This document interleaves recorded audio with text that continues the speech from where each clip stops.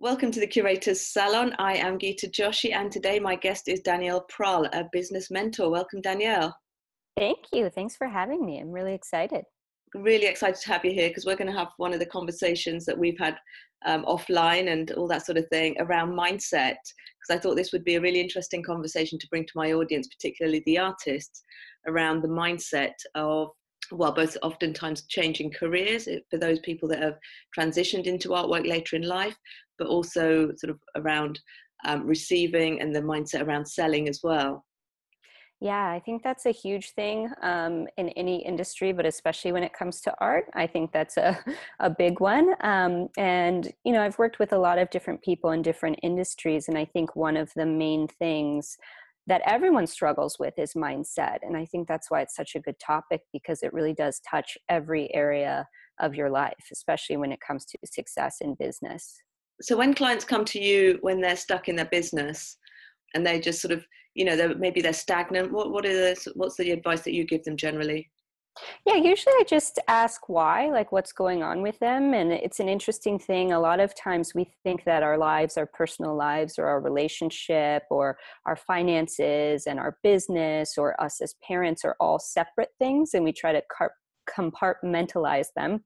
But I've really found that they all kind of reflect each other. So if you're having a hard time setting boundaries in life, you're probably having a hard time setting boundaries in your business. If you're not able to receive in your relationships, you're probably having a hard time receiving in business. So I really just ask like what's going on with them, kind of where they're stuck. And then I really want to help them paint a picture and dream again about like, where is it you actually want to be? What does that look like? What does that feel like? If you could wave a magic wand and have anything happening in your life in business, what would it really be? Because if you don't know where you're kind of going, you don't really have a roadmap to get there. And I think a lot of us know what it is we want and where we want to go, but we're kind of afraid to ask for it. So we stop ourselves from really going there and painting that picture, if you will. And what do you find is often the obstacle to like taking action on those desires? Like, for example, an artist that wants to work with galleries or license their products, for example. I mean, that's, my industry. But what do you find are the main sort of obstacles that they come up against in I actually think taking the action? I think fear. They think, who am I to do this? I'm not good enough. That person has more experience. Um, the titles, we've talked about this, like maybe they haven't given themselves the title yet of whatever kind of artist they are. They've never done it before, so they're afraid to make the first move or the first step. And then it seems so complicated that a lot of times we just dismiss what we want to do and never take the action. For example, like you said, an artist that wants to have their work in a gallery, they're too afraid to step up and take the action as that level of themselves, because they're still in one place, even though they want to be at the other. And so often we're waiting for something to happen to be able to take that step, like someone to knock on our door and give us our title or give us permission or say that we're, like I don't work in the art space world, but I'm sure they want someone to come and be like, you are an artist, you're worth this, you're worthy of it. And no one's ever going to show up and do that. And if they do, that's fantastic, but it rarely happens, right? No one's going to show up and tell us we can go for it. So it's really about empowering ourselves to take those steps and take those actions. I mean, you think about it, life is incredibly short, and we're the only ones that often hold ourselves back from getting what we want. And we sometimes get in that victim mentality that like, oh, that person had it so much easier, or they were just lucky, or they had the right family, or of course they did because they're so-and-so and they have connections or whatever. But it's like we all have those same opportunities. It's just about really taking the steps and taking ownership and getting your mind in a place where you're empowering yourself to go after what you want. Gold. So many truth bombs in there. Yeah. But it's true. I mean, really, in any industry, everyone struggles with these same things. And often you think once you have the success or you have what you're going after, like the artist, when I get in the gallery, I'll have made it and I won't struggle with this anymore. And it's like, no, it's actually a continual problem that we all face in any level of success. And that's why I think having a mindset practice, like so many of us have an exercise regime, right? Or we go to yoga, or we work on our spirituality, we work on our nutrition, whatever that may be, but we don't have a mindset practice to keep our head in the game. And I think that's something really important that everyone can incorporate on a daily basis. You have to do the exercises. I mean, the fears don't go away. You just learn how to move through them faster at every level. I think what you said about the starving artist idea is it's quite the myth, because like social media has really changed that landscape for people to reach their audiences directly. But Yeah. a lot of this comes from other stories that we might have been told, that, artists don't make a good living, or that it's not a good career choice, for example. Right. It's funny if you look at children, because they're like so confident in everything that they do, and they just go for things, right? And then we're told our whole lives like, oh no, don't do that. That's not safe, blah, blah, blah. And I think it's from well-meaning adults, and we can't dwell on our childhood forever, but really we're conditioned to not be fully ourselves our whole lives. And really the number one way to be successful is to go back to fully yourself, right? But we're told like, oh, art isn't a stable career path. I know that's probably from people who are well-meaning, but there is really no stable career path anymore. We can actually, for the first time in our lives, have the entire world as our audience, right? And we can sell to literally anyone. It's just about finding those people who connect with you and your story and speaking directly to them.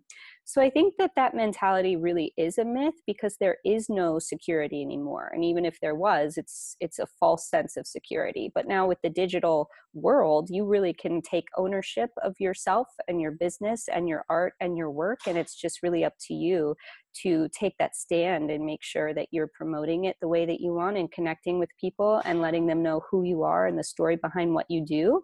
And that's really what people buy into, is us. And so often we hide ourselves, or we hide behind what we do, instead of really telling that story, which is what gives it its specialness. That's what people connect with.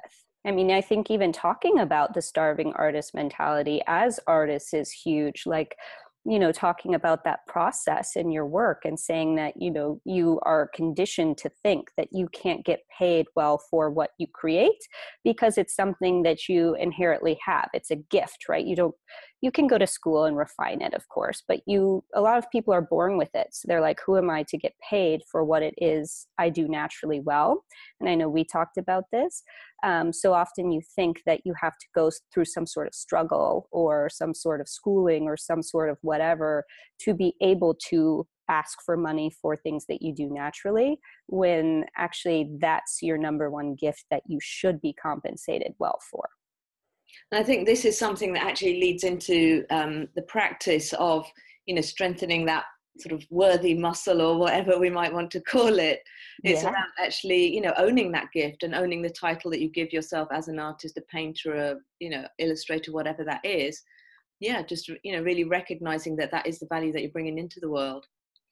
Yeah, I think so often we forget that we are valuable just as we are on this earth, with everything that you have. That's what makes you unique and special and valuable, and worthy of your desires, worthy of your dreams, worthy of being massively compensated for it.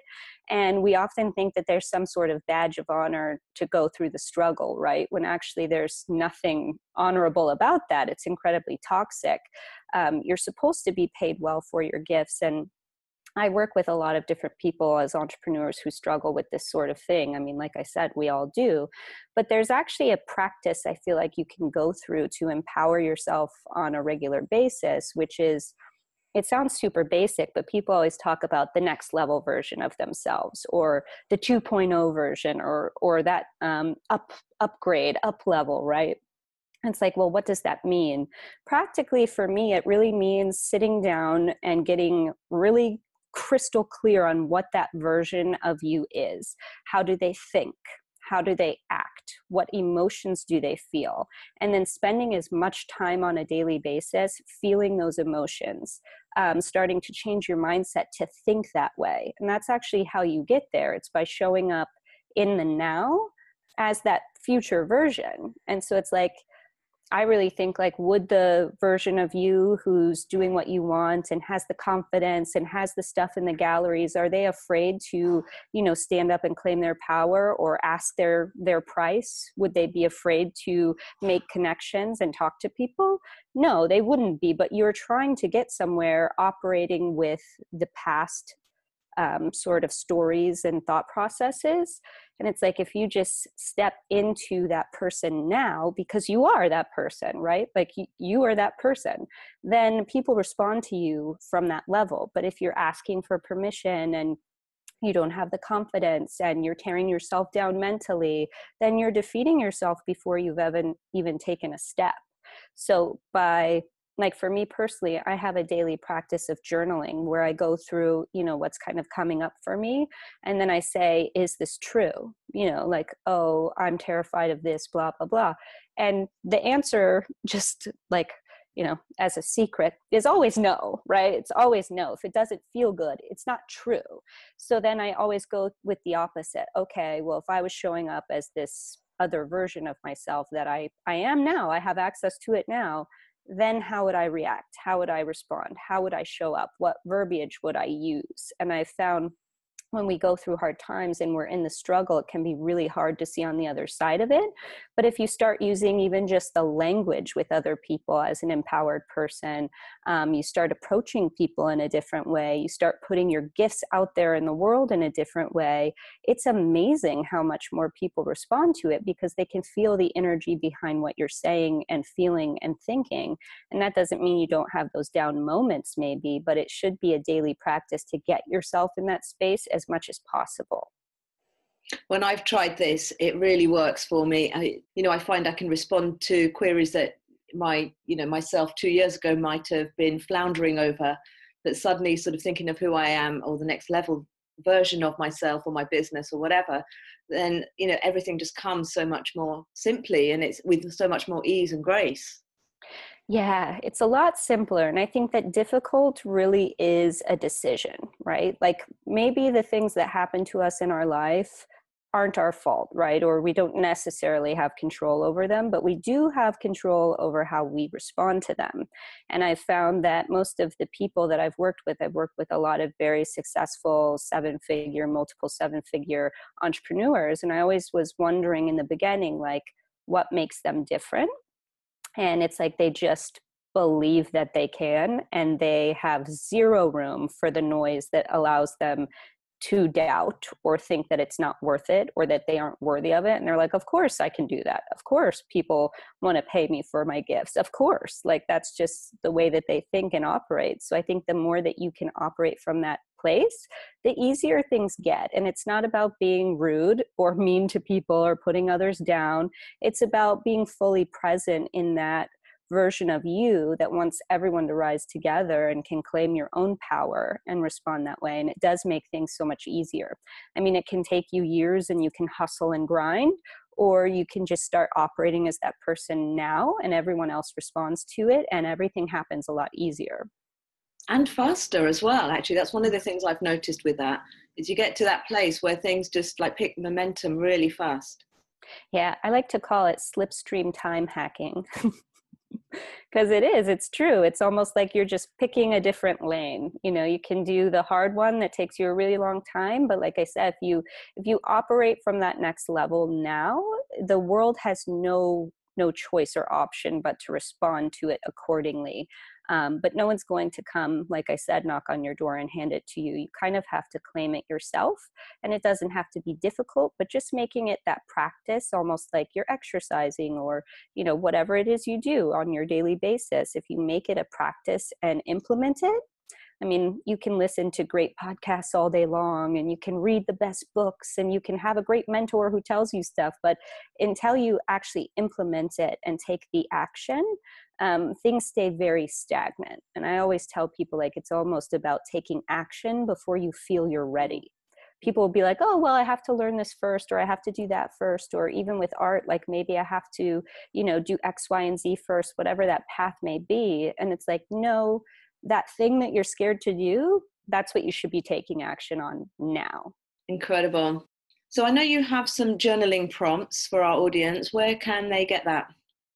Yes, that can be found at danielleprahl.com/journal. And they're just my actual daily journal prompts that I kind of go through to empower myself to really get to that next level. And I think that anyone can really use that, start to implement it.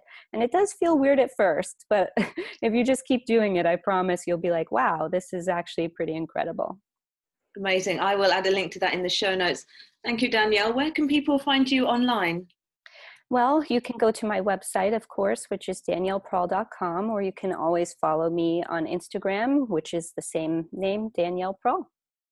Wonderful. Thanks so much, Danielle. It's been amazing talking to you as always. Thank you for having me.